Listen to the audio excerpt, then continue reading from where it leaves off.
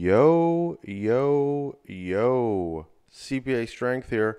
Strongest licensed CPA in the state of Florida. Let's get it in here. We're doing QuickBooks Online today.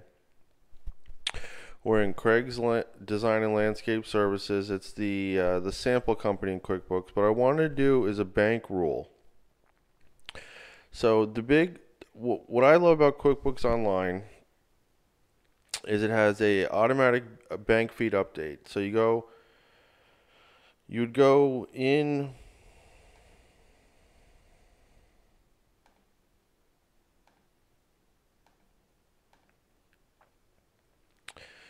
You add a bank feed here, and you have it going so it has all your transactions coming in. And I might do a video on that if anybody would like to see how to set up that. But I want to show you how to do, look, a rental backhoe, A1 rental. So look, we're gonna do, that's the payee. So I'm gonna do a little copy and paste. Add A1 rental. That's our vendor.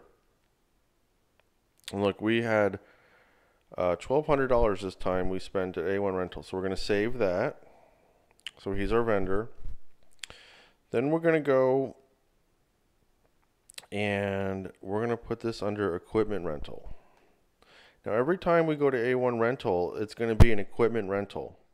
So once you do that, once you figure out what category, what expense, what liability, what revenue it is, this is an expense. It's already set up in our chart of accounts. If it wasn't something we have to set up in our chart of accounts, I can do a video on that too, but this is on bank rules.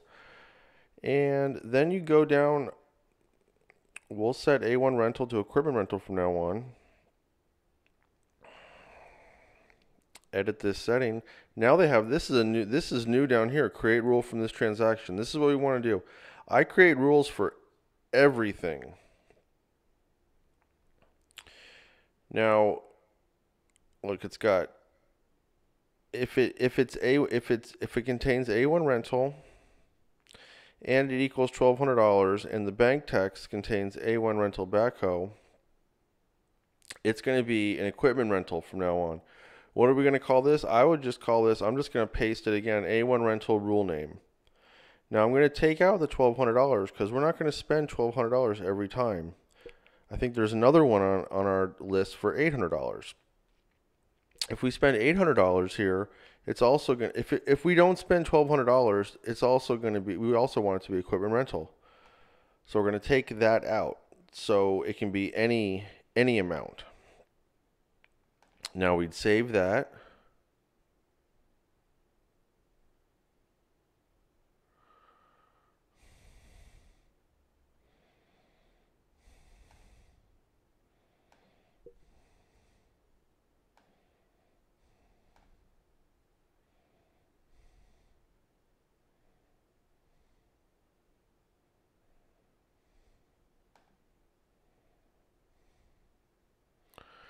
So now we'll go to edit this setting, create custom rule. Okay. So if the description in the bank contains A1 rental, it's going to be an equipment rental. That's what we want.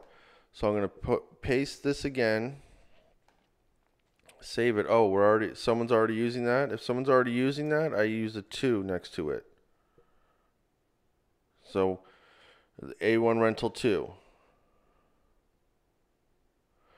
Now look at that. These A1 rentals, whenever A1 rental comes up in the bank feed, you already have your rule. So you look at it real fast. A1 rental, okay. That's going to be job equipment expense. Yeah. Job rental expense. Yeah, so I'd check that. Oh, record found on that deposit. So then you check through on everything. That looks good.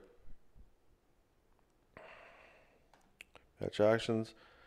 Accept selected, and there you go. And that's how you set up a bank rule. I love the bank rules in QuickBooks Online. I use them all the time here. All right, now we can Now this one's going to be, oh, what's another one they don't have? Hicks Hardware. All right, what's Hicks Hardware? Let's just say it's, where do they have? What are we going to put hardware in here? What expenses? We'll just put it as a purchase. You might want to put it at something else. So Rick's Hardware purchase. See, it's not, right now it's not, there's no rule for it. So I'd make a rule for just about everything. Everything that comes through. Oh. So I'm going to go to Hicks Hardware, copy, paste. That's going to be the rule name, Hicks Hardware. And now anytime a Hicks Hardware comes through on the bank feed, it's going to be set to purchases. So we'll save that. Let's see if that worked. We'll go back down there. Where is Hicks Hardware? It's a purchase. It's a rule. Every time it comes through the bank feed, it's going to be a rule. So it makes it so much easier to do these. I would implore you to do. I do rules for every single purchase that comes through. Anyways, I hope this helped. If you have QuickBooks Online and you've got to be using the bank feed, the automatic bank feed right here. It is key. It's the best part about QuickBooks Online. And if you're using the automatic bank feed, you've got to make rules. You've got to make bank rules. I make a rule for every single transaction that comes through. And if you're doing a client's QuickBooks, or you're doing your own QuickBooks, you can only go to so many places. Whatever it is, Starbucks, this hardware store, that hardware store, this supplier, that supplier. You get money from this person. It can only be so many different things after you do it for a year or two, and then when you start looking on here, they already have records found and stuff. But everything will be a rule, and you just kind of go through, look at it very briefly. Looks good, you check it off. You check it off. It looks good, you check it off. Let's just say there's rules for everything, or records found and bill payments are good, and you could also just look at everything, hit a batch action. You hit this button here on the left, it checks everything off, and then you say, oh, that looks good. I don't know why they won't let me hit that. But anyways, after a while, everything will be checked and you'll be good to go. It'll save you so much time. So I hope this was helpful. I've been using QuickBooks Online for about 3 years. I love it. I didn't know how to do things at first, but I just kept on going. So as tax season rolls around here, I'll be doing more of these QuickBooks Online videos. I really like it. I hope I can help out, get better at these. But anyways, y'all have a great day, and let's be positive and get things done. All right, deuces.